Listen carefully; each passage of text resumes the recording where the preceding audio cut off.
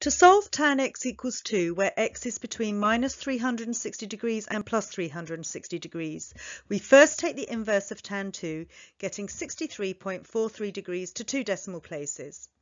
Tan is positive in the first and third quadrants, so we show 63.43 degrees from the horizontal in these two quadrants. Starting with x between 0 and plus 360 degrees, we go in an anti-clockwise direction.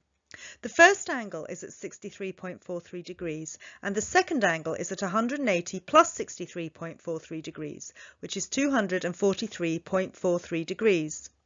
Next, we go in a clockwise direction to find the solutions between 0 and minus 360 degrees. The first angle in this direction is at minus 180 degrees plus 63.43 degrees, which is minus 116.57 degrees. And the last angle is at minus 360 degrees plus 63.43 degrees, which is minus 296.57 degrees.